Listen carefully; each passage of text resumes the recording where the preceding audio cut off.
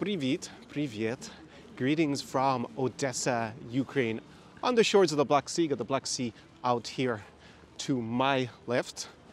And I'm walking through the center of Mount Primorska Boulevard here, right in the center of Odessa. And so many of you have written to me in the last month asking me, Connor, what the hell is going on in Ukraine? I get so many people sending me articles telling me to leave Ukraine. Invasion is imminent by Russia, in particular here in Odessa where I am at the moment. Also have people telling me that it's all just hysteria in the Western media. Nothing's going to happen. Russia doesn't want to invade Ukraine again. Take a chill pill, all will be good. So I've already actually made a video on this, I guess we can call it crisis at the moment between Russia and Ukraine. It's about a month ago. And I'll link it, if you haven't seen it, up above in a card and down below in the description. And in today's video, I don't want to repeat the same background to the current crisis, since I've already done that.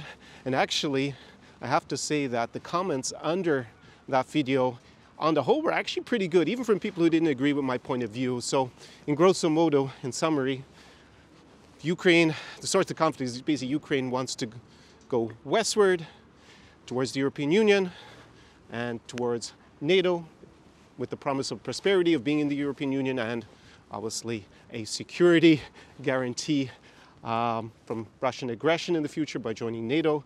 And Russia, as you can imagine, is not too keen on that, and they want to persuade, shall we say, Ukraine to stay in their orbit. But I've gone into a lot more detail in that first video, so go and check that out if you haven't seen it. And in today's video, I want to deal with a few more, I guess, practical issues for you, which is number one, how to deal with the conflicting media that you can find online and not obviously on your TV screens in your home country, especially the English language media, because I keep getting so many people sending me articles or YouTube clips telling me completely opposite things all the time. So I want to give you a little bit of guidance about how you can make up your own mind about what you're hearing.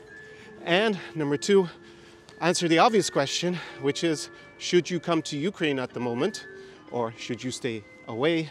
And number three, if you are already here, well, should you be planning to pack your bags and leave right now, or should you stay on? That's also my personal situation, of course. As you can see, I'm here in Odessa, 1st of February, and yeah, I haven't left so far. So let's get into the video today. Поехали. Tsar Experience. So as you can see, it's a peaceful Tuesday afternoon here in Odessa. People are going around their normal business. No one is panicked. There's food in all the shops. I can go to my favorite cafe and drink a flat white. People have not, abandoned the city. So things more or less go on as normal here for the moment. And now, if you were watching a lot of media, no matter where it is, especially in the English language, which is mainly the one that I watch, you would think that, Ukraine, cities like Odessa, Kiev, maybe Kharkiv, there's already a war going on in the city center because things sound so dramatic. Now, you should ask yourself, why is that? And how are media companies and people on YouTube, other YouTubers, maybe they're not exactly a media company, but they're commenting on what's going on here in Ukraine, including me, obviously with this video. How are they making money? Well, they make money, not all of them, but most of them, through ad clicks on the videos. So if they don't have a sensationalist title at the very least, whether it's print media or video media here, then you and everybody else who consumes the media is probably not going to click on it, which means they're not going to make as much money. And I've seen this quite a bit when people have sent me personally articles, and the headline is so sensationalist. Russian invasion imminent, or Russia says they will not invade, right? So two extremes, we'll say. And often when I read the body of the article or I watch the video itself, Well, it's not really what it says inside. They just knew that more people are likely to click on it if they have a sensationalist title, and maybe they have sensationalist content afterwards as well. So that's just something in general with the media that unfortunately he or she who is the most sensationalist makes the most money often, right? And that's obviously a perverse incentive. So that is the first issue that you have with all media. Now, YouTubers, not just the mainstream media, are also guilty of this, because you'll see a lot of people who run, we'll say, entertainment channels. So they don't really have a business per se that they're trying to promote on YouTube, but they're basically going after clicks, right? So they need that clickbait as well. And maybe they don't know very much about what's happening in Ukraine, but with a sensationalist title and their existing big audience, they know making a sensationalist video about Ukraine is probably going to make them some nice packet of dollars or euros or, I don't know, rubles or whatever it happens to be. So they also have an incentive to start commenting on things that, really they don't know anything about, but simply for the number of clicks and the money they'll make out of it. Just be aware of that, obviously. I think most people understand that. At this stage, that's how most business models online work. Not all. Some people sell, they have their own business and they're, trying to build up something else, and they happen to be maybe in Ukraine, a bit like I am. Maybe they're running a dodgy marriage agency, but okay, they're probably not trying to get you to click on it for the clicks, since they run a different business. And maybe sometimes they actually are reasonably well informed. But in general, you're going to see a lot of commentators here on YouTube who basically don't know anything. And probably what they do, I suspect, is they read a few articles or watch a few videos from the media that they normally consume, and they will just repeat the talking points that they've read without really understanding any of the context or really what's going on. So how do you avoid making the mistake that I think a lot of them make, mistake in the sense of the quality of what they produce, not how they make money? Well, what I do is I actually read and I consume a variety of media on a certain topic, even people I don't like and I don't agree with at all. I still watch their videos to get the other perspective, so that I can, see if I agree with them or I think it's all a load of propaganda or whatnot. There are people, we'll say, who are mainstream media or pro-Western media, and there are a lot of factors that go into the type of content that they're going to produce. For example, maybe they're part of the military industrial complex. They just want to sell weapons and they want confrontation with Russia, right? They want confrontation with Western Russia. Then you have people who've maybe built an entire career around commenting on, Russia, or Russia's a threat, and Russia being in the news is great for their careers, so they're going to be, on CNN telling you that Russia is a major threat and whatnot, right? They have an incentive at least to do that. Maybe they also believe it. And you have people who support, we'll say, Western-style democracy, liberal democracy, and they want to support, in this case, Ukraine, because, well, liberal democracies are, in general, friendly to each other, and they would rather see that prevail than the alternative in Russia, right? So, always understand that people are analyzing what they observe through the lens of their own Weltanschauung, or worldview, and that is very important. So, on the flip side, you have media outlets that are not the mainstream. They're maybe sometimes described as being to the far right of politics, whether you agree with that categorization or not, and a lot of them tend to see President Putin of Russia as a strong man, a good man. He's not a communist. He's anti-woke, he's traditional values, right? So they would maybe advocate on his behalf because they share those values. On the flip side again, you have the Marxists, the radical left. They, in general, seem to find things like the European Union, US imperialism as anathemas. So European Union is obviously one of the reasons let me rephrase that, the European Union and its promise of prosperity is one of the main driving forces here in Ukraine, wanting to leave Russia's orbit, right? And, well, they hate that because, well, I mean, how many prosperous Marxist societies have you seen? Well, they prioritize, you know, a low discrepancy or difference between rich and poor in the society, right? Everybody being equally poor is maybe their preference over, you know, prosperity, but large differences between rich and poor. And they tend, well, they're definitely in general anti-American imperialism, which, you know, a lot of them, which seems strange, I guess, in this context, because they're not anti-imperialist per se, if you perceive Russia as the imperial power or former imperial power in the region.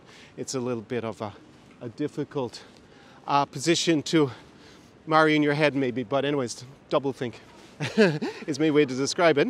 So, from what I can see, it seems to be a case of my enemy's enemy is my friend, or my adversary's adversary is my friend in this case, with the West lined up in front of Russia in this crisis or in this standoff. Now, I think in general, you should read all of a bit of different types of media, obviously with the different worldviews in mind when you read what someone is, you know, an editorial or a YouTube video, or you should just ignore it completely.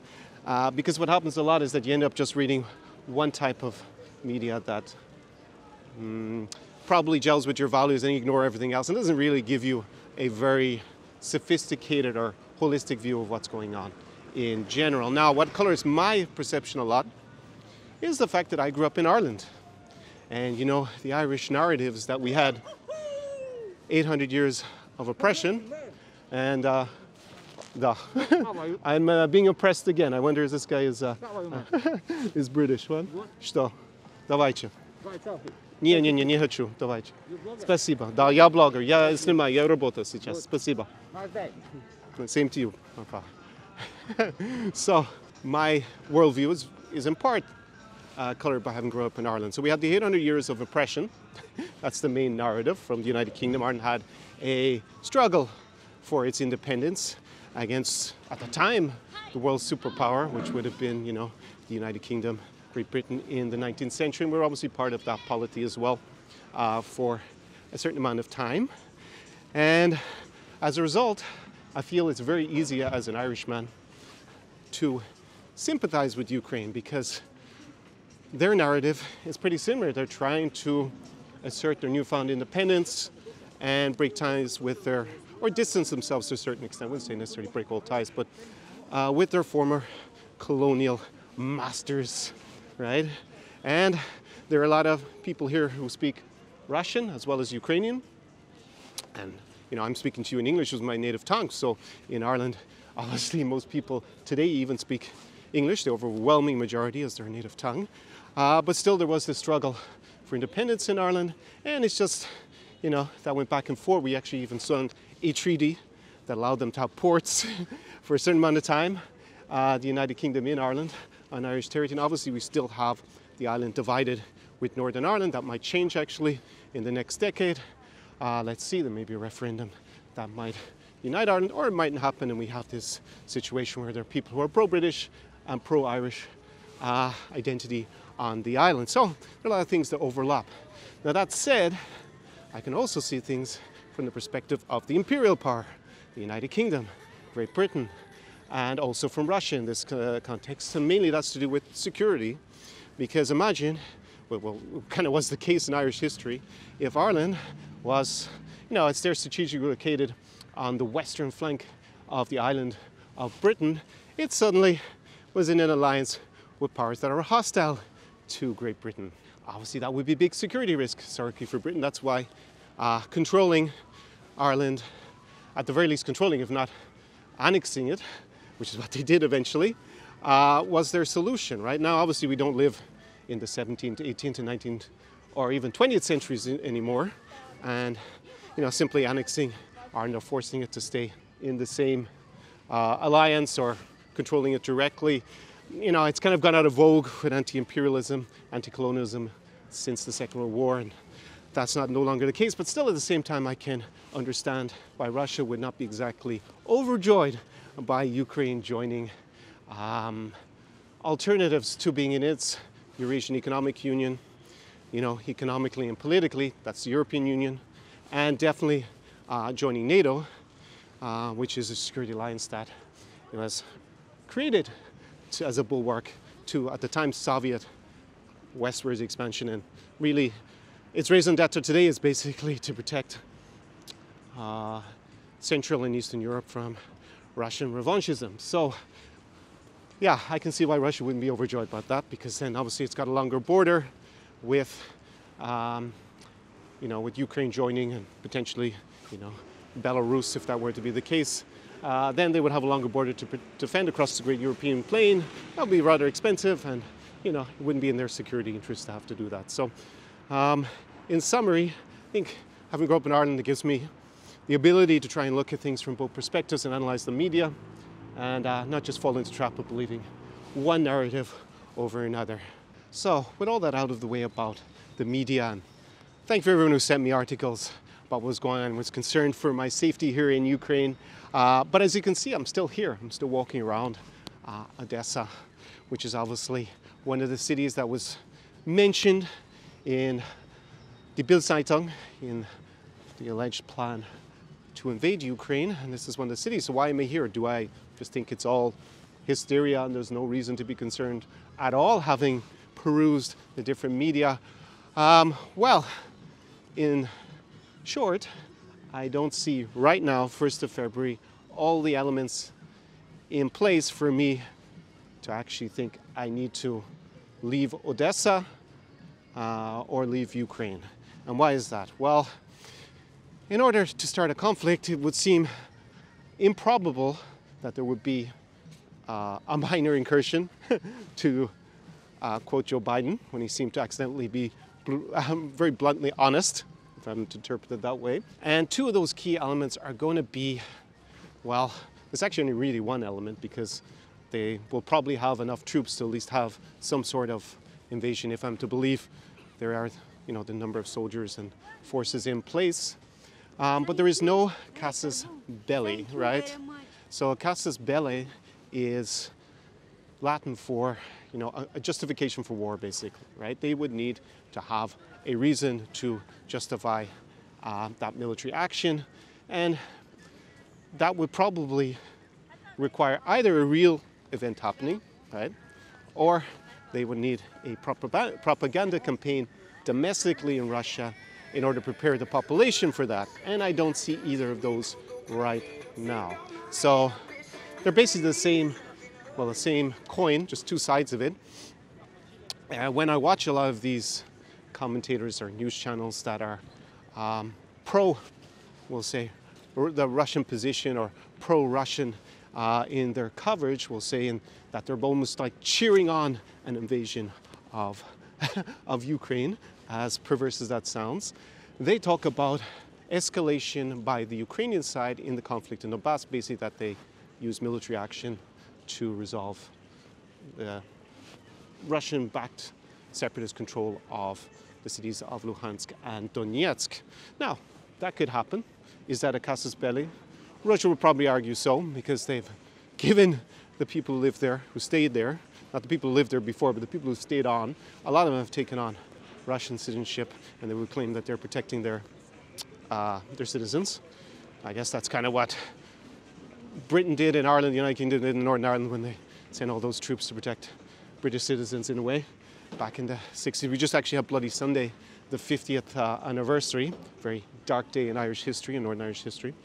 Or they simply create the impression that the Ukrainians have decided to use escalated military tactics. They have their own minor incursions, so we say, in Donbass, and that would be through, some sort of false flag or provocation, fake provocation, or maybe an actual provocation in Donbass. And reality, you're probably not going to know the difference between the two. Either way, if that were to happen. If you want historical analogy, you can look back at what happened in Poland in 1939 with the Gleiwitz instance, when Nazi Germany basically attacked I think it was like a radio tower on German soil and claimed it was, Polish soldiers or Polish operatives who did it. And actually, they faked the whole thing and they actually killed some Germans to make it more convincing when they did that. So, there's obviously, it seems almost ridiculous idea that Poland was plotting to invade Germany in 1939, since they had obviously, Nazi Germany already signed the Molotov-Ribbentrop pact with the Soviet Union to actually divide up Poland between them, but they still needed a casus belli. So there wasn't one coming that, for obviously domestic consumption, for Germans to believe that they had been attacked by Poland. So, you're not going to say, as I said, you're not going to know whether it's a false flag or it's a real attack. Probably, both sides would probably, in that case, claim the opposite to each other. So, in any case, that hasn't happened. So for me, I don't see a reason to panic. Basically, I guess in summary, real brinkmanship, or really good brinkmanship, is indistinguishable from really preparing to invade. And that's what makes it so hard to know. The Ukrainian government in the last week seemed to be trying to claim that Putin is basically bluffing, that he's not really going to do anything at the end of the day. It's just a tactic to improve his negotiating position with trying to get the Ukrainians to negotiate under the Minsk Protocol. There are the agreements to do with Donbass in the east of the country. Or he really is planning to invade, or has to do something, to quote President Biden. But, it's very hard to distinguish between the two if it's well done, isn't it? So, again, I can't tell. I'm just looking for signals to tell me that there may be an invasion or not. So, casus belli, in the east of Ukraine, or maybe something to do with the pipelines. Obviously, Nord Stream 2, the pipeline, is kind of a subplot in all of this.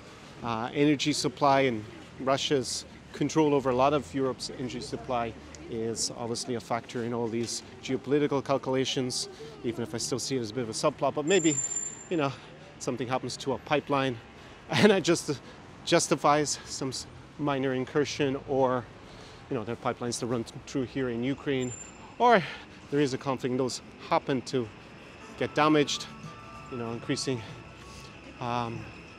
Europe's and Germany's energy dependence on a Nord Stream 2. There's a lot of subplots, as I said, going on in the background, and I still stand by what I said in that video a month ago. I still think an escalation in the military conflict here between Russia and Ukraine would be mad. I think it's illogical, and I hope that there is, cooler heads prevail, basically, and that we avoid that, because it can happen, even if it is illogical, even if there isn't a big strategic gain from, a conflict. For example, look what has happened here in Ukraine since 2014 and the annexation of Crimea and the beginning of the war in Donbass. Well, Russia's influence in the country has waned because people in Crimea and in the east of Ukraine, which is under the separatist control, they don't vote in Ukrainian elections anymore.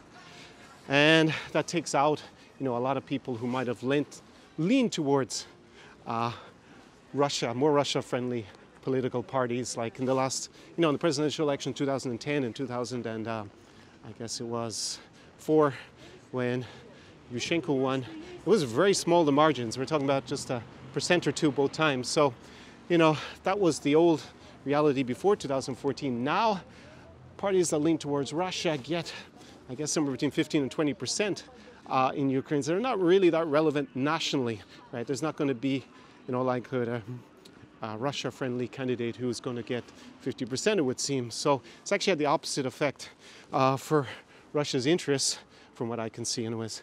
And, annexing Crimea and the war in Donbass starting has probably, it seems, also strengthened Ukrainian national identity and made them, well, less likely to vote for Russia-friendly candidates as well. So I just don't see the strategic interest in doing it. But Often wars start because of miscalculation, a misperception, or just they've already set everything up for an invasion. This is what I refer to with good brinkmanship, and then it just happens. So hopefully we avoid all that. So now on to the bit that maybe we're most interested in is, should you be planning to come to Ukraine right now? Now, a lot of people are going to say, hell no, I'm going to wait till things calm down and all this has been resolved either way. And that would be a pretty prudent, sensible option to take. But, you know, there aren't very many tourists here at the moment. And life goes on as normal. As you see, everywhere is open. Cafes, restaurants, bars, clubs. It's actually a pretty cool time to come to Ukraine, ironically, because there aren't so many tourists around. So, you know, your Airbnb or your hotel is probably going to be significantly less at the moment, just because there isn't so much demand and everything goes on. You're not going to have the hordes of horny foreigners who chase girls here in Odessa. They don't seem to be around here as much. As also winter, of course. So there's not as many people visiting Odessa. So maybe fortune favors the brave or the foolhardy in coming here. I obviously haven't left. I'm planning to stick to my original plans for this month, which were to go to the west of Ukraine anyways, because I think the Carpathians are great at this time of year. May also make a quick visit to somewhere in the center of Ukraine to do a vlog. Just have to see in the next week how things work out. So if you are, I will put it this way, if you are willing to plan accordingly for a possible early departure on your trip, then yeah, by all means come to Ukraine. I don't think right now there's no reason on February 1st not to come. Everything is pretty much as normal and you'll have an excellent time, I'm sure. So how should you plan for an eventuality that you might have to leave? Well, there are a few things, and obviously these are also things I do, and what I did also with my clients when they came to Kharkiv, in particular in December, where there was already this tension, is that you got to have an exit plan. It doesn't have to be that elaborate. Like, for example, I'm not, you know, I'm going to just leave with my suitcase. My suitcase is already there anyways, and if you're coming to travel here, then, you know, probably only have one suitcase. A little bit different if you've already moved and you have to, you know, you have an apartment here and you got to move a lot of stuff. But basically, be ready to leave at short notice. Have cash, just in case there's an issue with payment systems, card systems and whatnot. Just make sure you have enough cash to get out of where you happen to be. If you are east of the Dnieper River, you're going to need to figure out how you're going to get at least the other side of the Dnieper River or to the airport. You know, what's the quickest way? Do you have cash? Do you have the phone number, or do you know whether you can get a taxi if, you know, the internet is down, for example? And that's what, you know, you'll have enough time to get to the airport and take a flight. But if, you know, there's already a conflict that started, that might be possible. So then you've got to have already thought about where you're going to go, where you're going to make a beeline for, so that you're not in danger, potentially in danger. So that would mean if you're staying in Kharkiv, you got to figure out how you're going to get to the west of the Dnipro. I would say principally how to get to the Carpathians region, because there you're not going to be at risk, or to a land border. If you can't obviously make it to the airport, first thing, I guess, have cash. Make sure that you have a way to get to the airport where you are, and failing that you're able to, you know, get to a region of Ukraine that's going to be less in danger, or to a land border, and then be able to cross it. And you should be good to go. I made that sound so easy, right? But that's basically how I've structured things for myself. And it might sound like I'm being a bit blasé about it, but the reality is that Ukraine has had this threat since 2014, and life has gone on. And yeah, until that eventuality becomes reality, that's basically the way I would approach things, and definitely not panic in the meantime. And but, you know, if you don't feel secure, or you don't really have a reason to be here, and you prefer to take a holiday in another part of Europe or another part of the world, and go maybe where it's warm, then by all means go and do that as well. So in conclusion, will I have to flee a new Russian invasion of Ukraine? Well, I certainly hope not. As I said, I think it would be mad, the whole thing. But I do have a contingency plan in place. And in the meantime, I'm going to go around and do the things that I had planned to do in any case with that in mind. And yeah, got a lot of great content coming up in the channel. You know, this isn't a political channel, so I rarely really want to make these videos. It's just that obviously I receive so many messages and people, enough people seem interested in my opinion about what's going on here on the ground in Odesa in Ukraine. So yeah, till the next video, and stay safe wherever you are. Don't be too unduly panicked if you are in Ukraine or if you were planning to come. And do побачення, до свидания from Odesa Mama in Ukraine. Ciao, ciao. SAR Experience.